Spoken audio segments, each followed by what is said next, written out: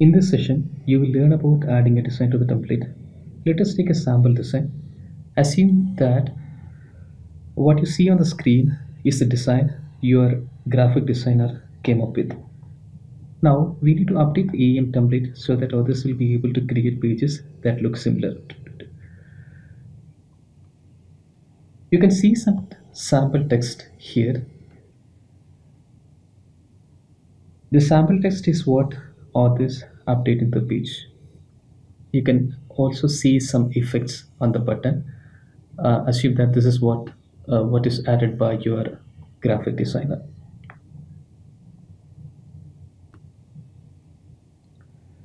For creating any design, you need to have a CSS file. Let us see the CSS file first. It is there in the assets folder. This is the CSS file your graphic designer has created. First step is to get the CSS in the CRS repository, that is org repository. In this case, we have only one file to upload.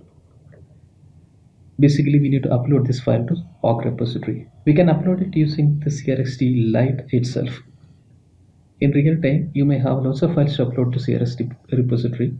There are many ways to do it. We'll see them later. So in this exercise, we will use CRST Lite to upload the CSS file to org repository. Go to the web console miscellaneous admin. This is a new web console for you. You generally use it for creating pages for designs. Go to designs. Now create a new page for your AEM company design. Name it as AEM company and click create. The page is created. Now again log into CRST Lite.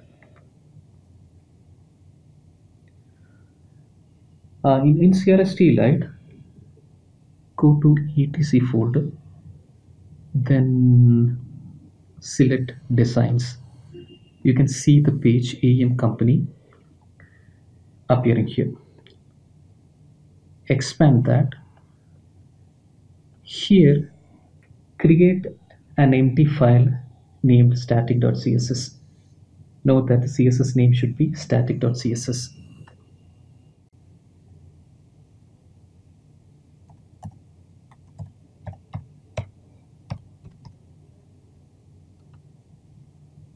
Save everything. Expand static.css node. Select JCR column content.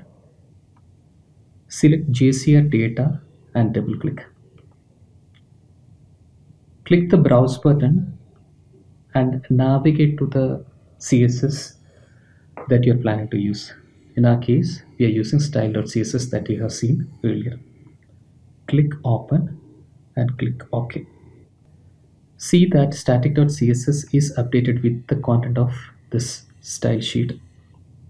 Now save it. Now we have ensured that the CSS file is uploaded to the org repository. Now we need to update the template. Go to the AEM companies folder, inside components, expand home page, open body.html.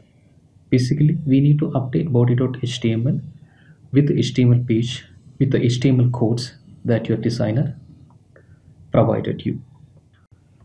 This is the HTML code that your designer has provided you. I have opened the HTML page in a code editor. Let me select the entire code. I'm going to copy this. I will overwrite the code snippets with the HTML code that your designer shared. This is the code that our designers shared. Let me save the page. And I'm going to remove this CSS link. Assigning the CSS to a page is done at a later stage. So that's the reason for me to remove this link for the time being. Let me save it again. This is the beauty of cycling. In early versions of AEM, you had to convert the design into GSP, which could be time consuming. Adobe also provides a bracket extension, a tool for designers. This tool allows designers to work directly with AEM templates. We'll explore it later. And now go to site admin, allocate the AEM company page that you have created earlier, double click it, the page appears like this. Let us assign a design to this. Click this particular icon, go to properties, select advanced from here. In this design, type etc design,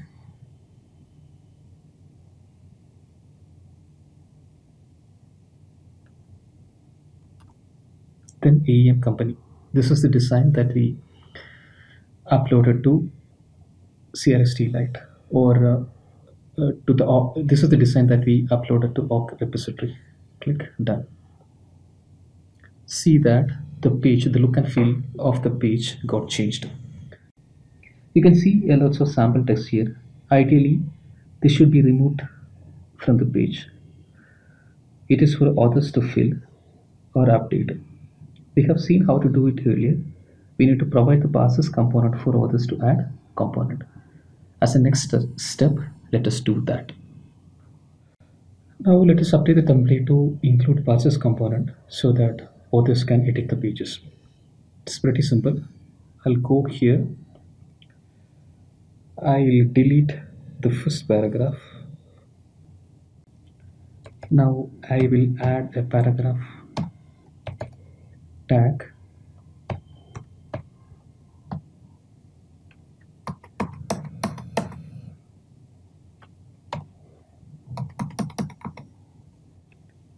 Here I'll paste the code to include passes. We have seen this code.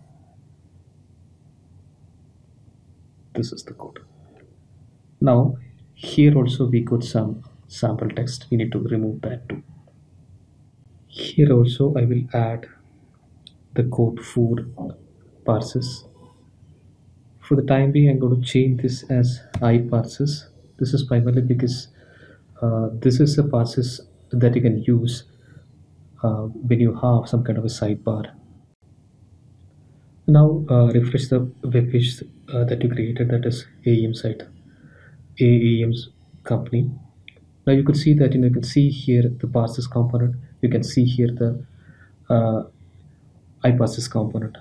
So basically, this will allow your authors to add more components from here and update the content. So that's about this particular session. I have uploaded the package in my GitHub. Use it and let me know what you think. Thank you.